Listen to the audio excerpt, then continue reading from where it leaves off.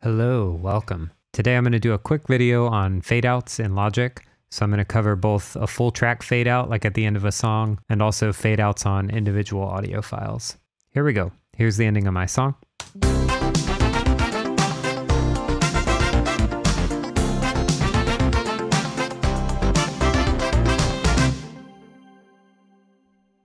So it ends really abruptly, and say I want to do a slow fade out instead. It's very easy to do this. If you go up here to track and show output track, you can also get that with Shift Command M. Then you get this stereo out that showed up down here. If you press the A button to go into the automation window and scroll down, we're going to make an automation on the stereo out to turn our volume down.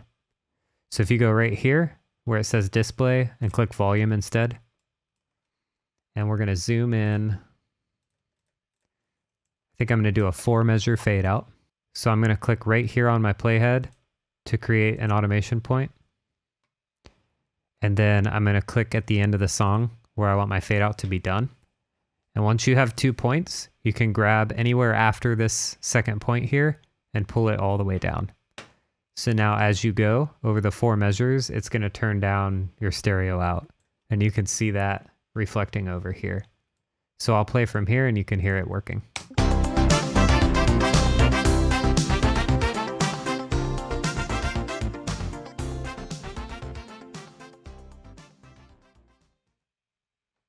So there you go. There's a whole track fade out.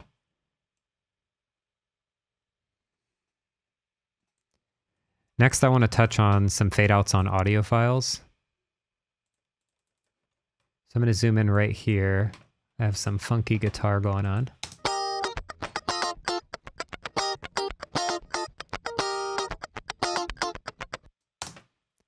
So the fade out menu for audio files, you need to have a file selected. And then if this window is not open, you can hit the I button to toggle that. Go over here to region. And then you have a fade in and a fade out. And this right here you can click and type in a number, but this is milliseconds. So if you want 1 second, you need 1,000. So now we've added a 1 second fade out to this audio file. So I could play it and show you.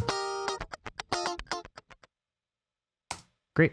Same thing works with fade ins. So here this track has a long bit of silence. I'm gonna cut that with Command T and delete it. And then right here, I'd say that looks like about a 1 second fade out as well. I'll type 1,000. And now we got a fade in. So one other tip, I turned on this mode called Fade Tool Click Zones. It looks like this, where you can just grab and make a fade.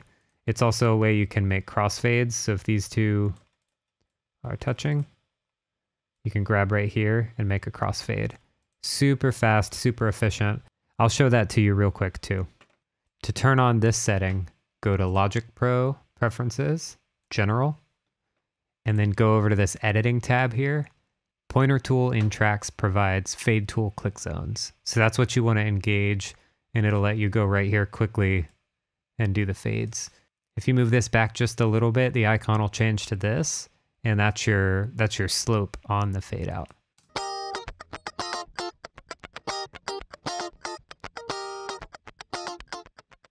So there you go. That was a few quick tips on how to do fade ins and fade outs in Logic Pro. Thanks for watching. Make sure to like and subscribe.